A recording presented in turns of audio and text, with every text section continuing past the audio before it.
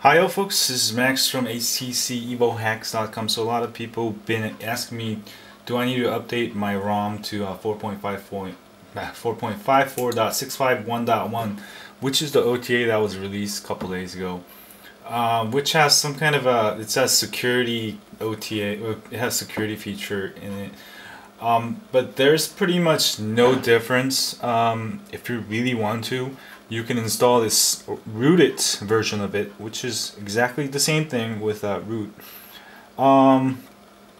It's you know, it has a security fit, but it seems pretty zippy. So there's nothing to see here though. It's still Android 2.3.3. See the build number.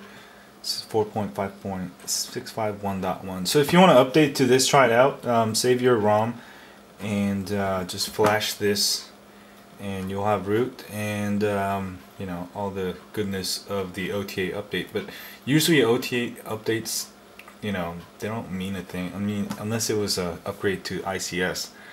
So my advice is just use the ROM you're using, because the security updates, I guess there's security updates, but I've never had problems with security because I run custom ROMs anyways. But I'm going to go back to my CM 7.1 plus Trinity.